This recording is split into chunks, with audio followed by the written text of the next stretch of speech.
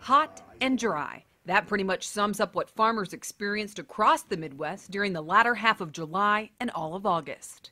We could be losing more test weight as we continue with this hot weather, dry weather. A rain could still help fill out this test weight a little bit, I think. Nathan Wentworth has seen a year of extremes. What started off so wet has now turned into one of the driest summers on record. I had pretty tremendous potential right after pollination, just like on this year. It's filled out the blistering almost all the way to the end, and since then haven't received much rain, and so we've got ears that look like this now, where we've reduced our kernel length by 8 to 10 kernels per ear. He says that equates to a 20 to 40 bushel per acre yield loss, and while the tip back isn't in every acre of every field, it will definitely pull his overall yield numbers down. Average yields in this area are around 180 bushels per acre. It's not uncommon to see well above 200 bushels per acre in some parts. This year, he's thinking the range will be wide, anywhere from 150 bushels per acre to 200.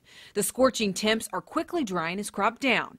He says some fields may be harvested in 2 weeks. Most, however, won't be dry enough until late September. We've got a few fields, ears are hanging down.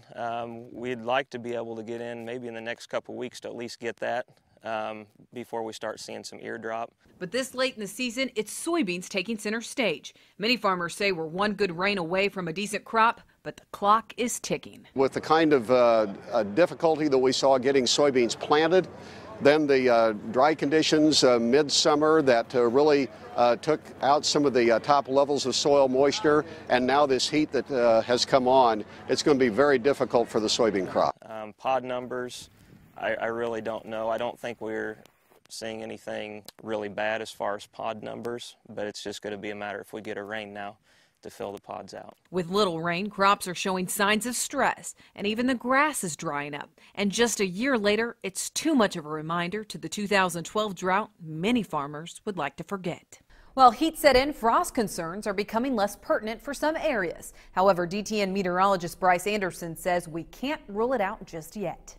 I think with the kind of heat that has shown up in the last couple weeks, that some of the frost imperative has kind of been dialed back a little bit.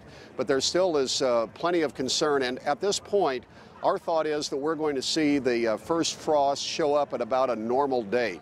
Anderson says because of a normal frost forecast, we could still see frost damage this season.